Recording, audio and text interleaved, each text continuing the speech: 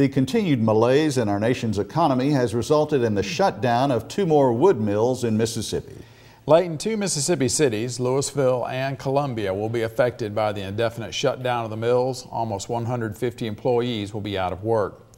Roseburg Forest Products said that it will close indefinitely its particleboard mill at Louisville, Mississippi. The company cited weak demand, increasing raw material costs, and overcapacity in the industry as reasons for the closure.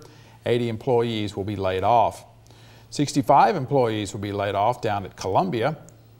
Georgia Pacific announced that it will close the mill there indefinitely at Sawmill. WDAM-TV Hattiesburg reports that GP blames the closure on the low levels of new home construction across the nation.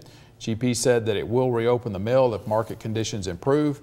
GP said the Columbia mill is the only one of its properties in Mississippi that it plans to close.